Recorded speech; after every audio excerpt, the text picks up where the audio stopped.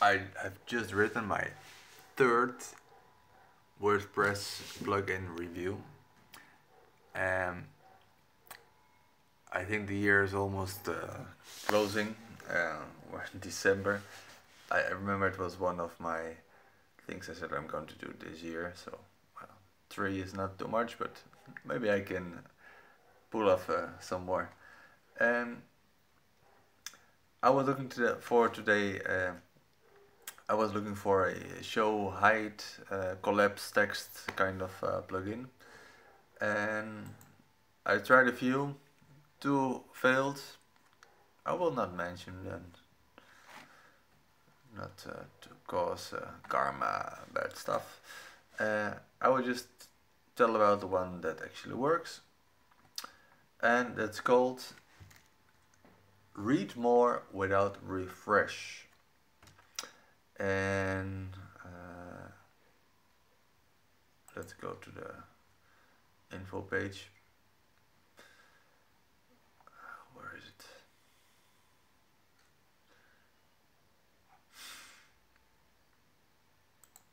Support.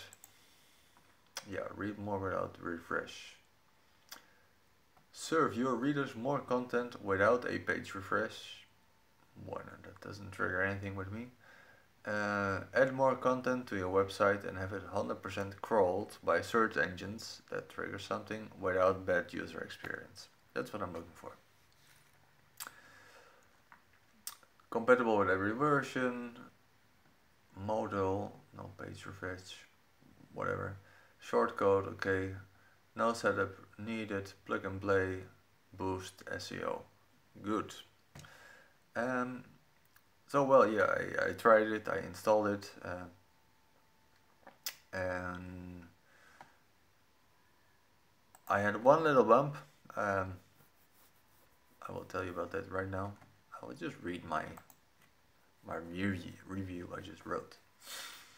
I tried 2 other plugins before installing this one, and both failed. The first one left large white spaces and it was not possible to edit the read more text. The other one spit out too much information and was not possible to remove the abundant click text. Now, there was this little bump after installing this one. The read more text did not show at all. Oops. But after changing it, editing it, changing it to my local language in the sidebar menu, it showed, so good. Furthermore, the shortcode is a bit confusing because the open tag is read more and the close tag is just \read, and that is weird because suggesting other combinations are possible.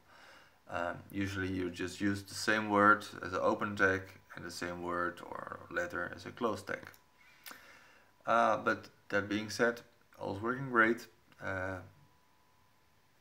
You can click and the text appears, and you click and the text disappears. Exactly what I needed to hide some text and make a landing page a bit more compact, so to encourage the users to take more actions inside the page and not just reading around this filling.